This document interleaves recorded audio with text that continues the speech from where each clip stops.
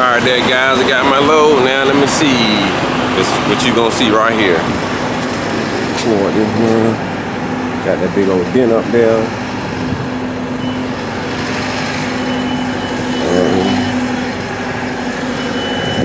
Got hose hanging right there. It's used, so I'm quite sure they'll know, but best go ahead and check.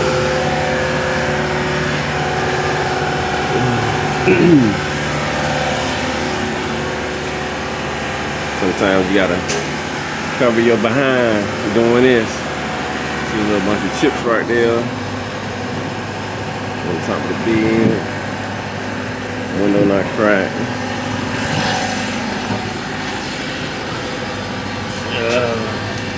In here.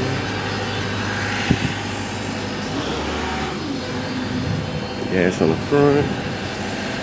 Gas in the front right there.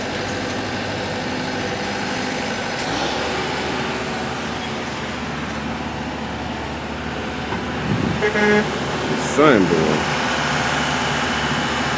On this side, make sure ain't nothing jacked up.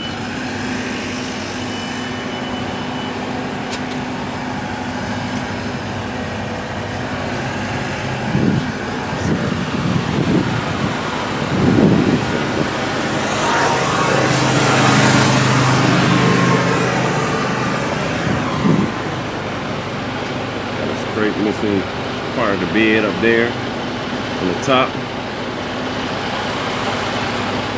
Big old gash in the tire.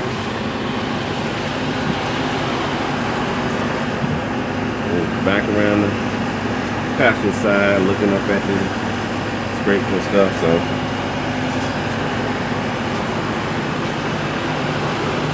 gotta do a little CYA. Cover your age.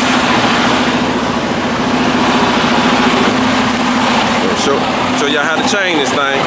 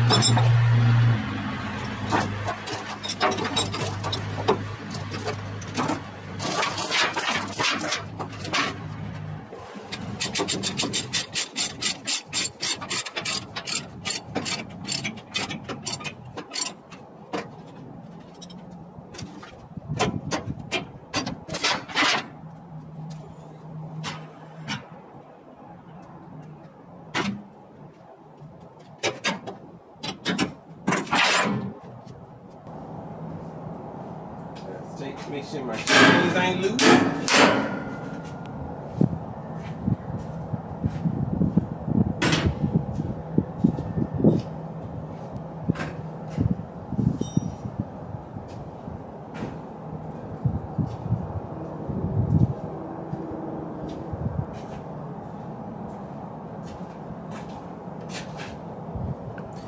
And that's pretty much how you do it.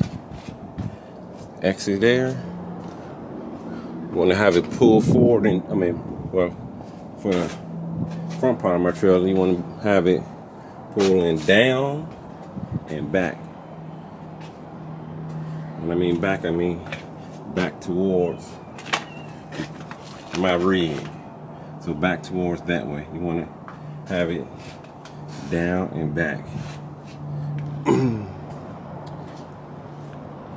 Let's see here. Same thing here, down and back. This part here, because since it's articulate, they don't have the stop thing here to keep it from twisting back and forth. So this is why you do cross it here, pull it back. Same thing on the other side with that chain right there.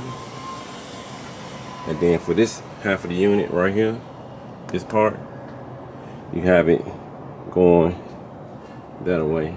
So that's down and forward. This piece right here will go down and back towards my rig. This will go down and forward towards the back of the trailer. And the back part, this is why I wish I had the D-rings up on this part here. For this, all I could do was down. I should be good though. I got more than what DOT required on it.